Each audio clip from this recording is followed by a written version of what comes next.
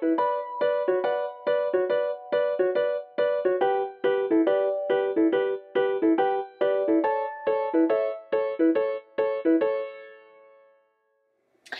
everyone! So living in our tab 400 full-time, one of our most frequently asked questions is how we eat. I know it seems funny, but a lot of people assume that because we live on the road, we must eat out all the time. And while we do eat out more often than we would like, especially during events and workshops, when we get the chance to stay at home and cook, we love it. That being said, one of the biggest upgrades from Rocky, our 320, to Little Bear, the 400, is this awesome kitchen. We have so much more counter space and just room to move than we used to in the 320. Now that we've been in Little Bear for almost 9 months, I wanted to share some of my favorite kitchen accessories, gadgets, must-haves. First, let's start with cookware. Number one in any camping situation has got to be cast iron pans. Now the number one brand in cast iron pans you're going to find is Lodge. Personally, we have two types of pans. We have a flat bottom 10-inch skillet, and we also have one with grill lines.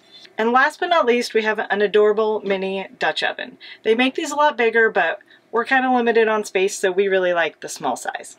Some of our favorite meals to do in our cast iron: if we're outside, we like to put a nice pork tenderloin or steak over the fire. And if we're inside, well, I mean, there's always bacon whether you're inside or outside, or a nice stir-fry veggie, especially Brussels sprouts. So good. Now, I happen to have an old cover for a casserole dish that I wasn't using, and I found it perfect to nest my pans in with a simple towel in between them to store them when we travel.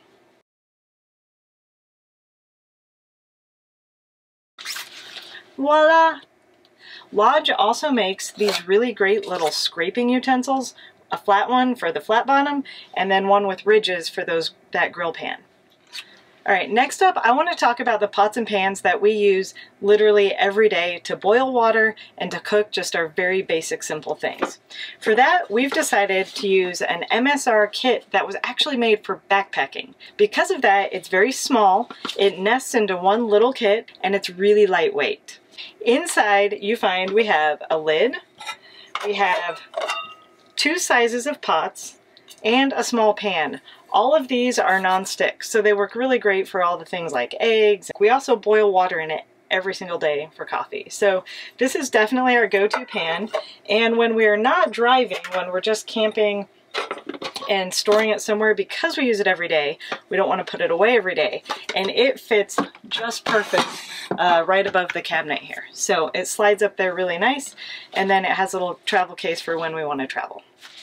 Next up is something you might remember from me featuring in one of my previous videos. I saw this at an expo and I got so excited because the one thing I really miss doing in my kitchen is baking, because we don't have an oven. So I found the Omnia stovetop oven. That's right, it is an oven for your propane stove. So this is a product made in Sweden, and the way it works is that you pretty much have a bundt pan, but it sits on top of a spacer, and that's going to help keep anything from burning on the bottom. But because it's got the hole in the middle like a normal bundt pan and this lid that sits on top, all of that heat goes up from the middle and it comes down and it cooks the top of whatever you're cooking as well. In addition to that, it comes with a little muffin insert. It comes with a grill if you want to do veggies, and it comes with some silicone liners that just really help keep everything clean and easy and non-stick. Of course, Kendrick insisted that the first thing I try cooking in this was biscuits and gravy, and I have to admit, they came out amazing. The second thing I wanted to try was pizza, but not just any pizza. So I basically made a round-shaped calzone, kind of the shape of the pan, and I have to admit, everyone was a fan of it. And then finally, just last night, I actually took my first stab at brownies. I admit I may have used a box of brownies because I was kind of lazy, but nonetheless, they cooked through perfect. On a side note, one accessory I never thought I would own in a trailer came because I got the Omnia oven and I wanted to experiment with baking. And so, of course, I finally had to break down and buy myself a rolling pin. The great thing about rolling pins is you can hang them anywhere. So I just used a little 3M hook to stick it up here, and there hangs my rolling pin. And now I am a baker. Crazy, huh? Now, while we have our everyday pots and pans, they are small and convenient, but they can also be a little bit limiting. So we do allow space for one big item, a giant pot. Kendrick likes to make huge batches of stews, and I think he made chicken curry last, and I'm a really big fan of making chili. So this is definitely the pot we use when we're gonna have guests over or when we just want some leftovers. Believe it or not, all of this stuff that you see here nests together in such a way that we can fit all of it very neatly on the bottom shelf only of the round cabinet under the sink in the 400. Now, while I am showing you today all of the things that Kendrick and I have found work best for us, there are a few honorable mentions out there that we've elected not to buy but might work for you. First, there is always the Instapot. Apparently, these make very quick, delicious meals. Ice makers are very useful, especially if you like a cocktail at night. And of course, there's always the toaster oven, which serves dual purpose, especially for breakfast. Now, the reasons we've chosen not to carry those items are 1, because they're a little big and bulky and only serve about one purpose, and 2, we try to keep everything we have as dry camp friendly as possible, which means sticking to things that work with propane and not electricity. All right, next we get to talk about one of my favorite subjects, coffee. I am one of those people who has to have coffee in the morning if you want me to be a normal human being. So first, let's talk about some of the options we have. In my research of all things coffee, I have come across the Chemex, the Bialetti, a regular percolator, Keurig machines, a regular old electric coffee pot, the AeroPress, and the French press.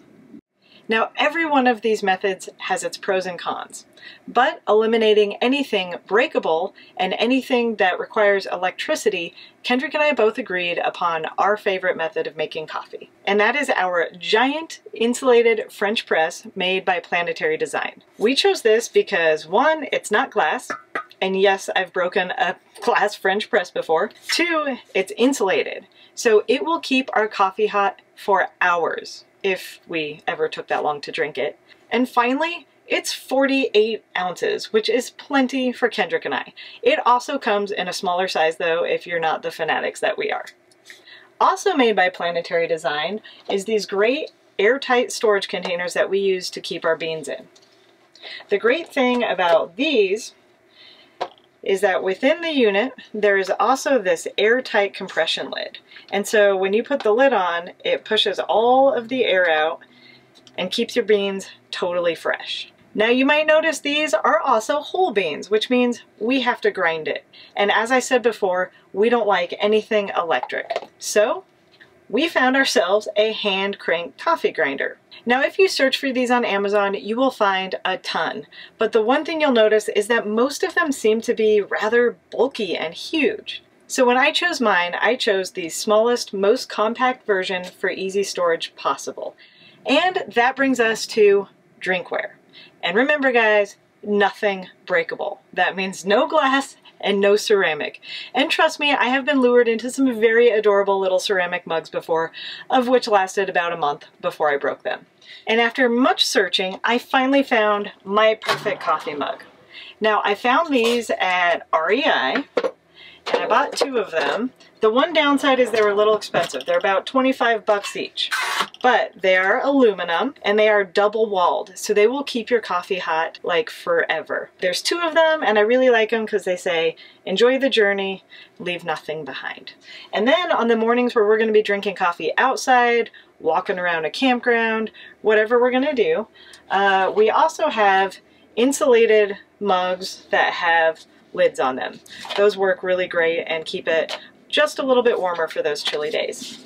And finally, every one of our driving days, we are accompanied by our Stanley thermoses.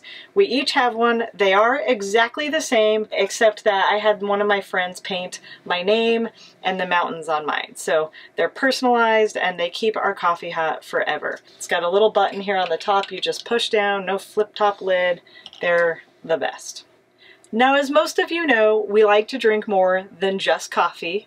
And once again, no glass. So we always have our 2 plastic wine glasses. These are just a very basic run-of-the-mill plastic wine glass, but I have seen some with removable stems that will store inside the cup. So that's kind of cool if you want to be a little more compact.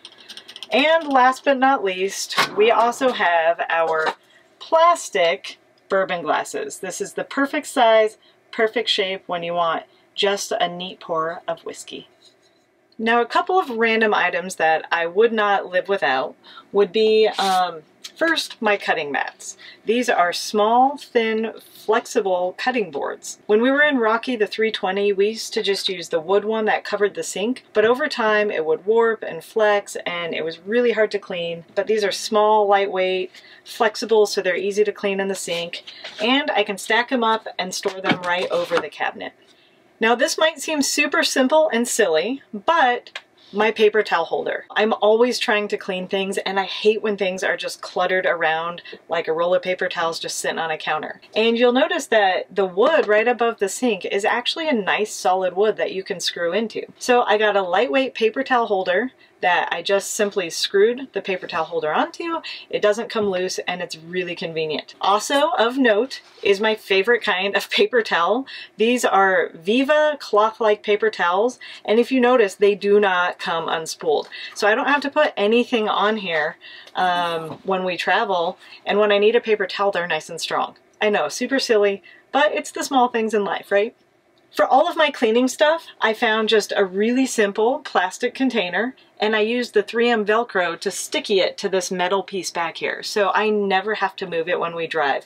This stuff does not come loose at all. I put soap, a sponge, and I put some metal cups in here because we like to not waste cups.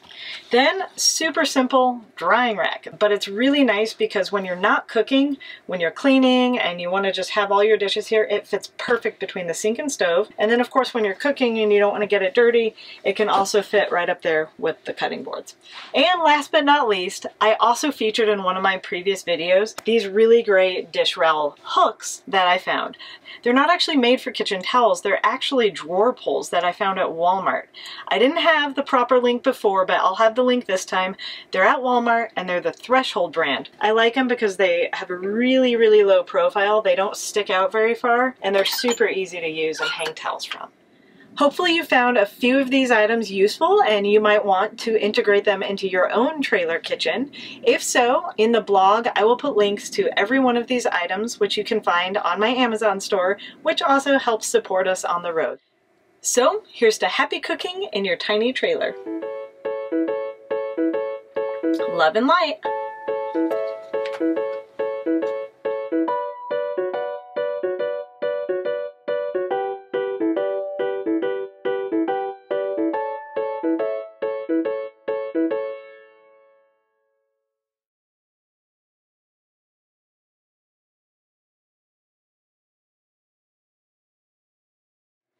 Yeah, I realized I had nothing to drink and this was the first thing I pulled out of the fridge. So, cheers!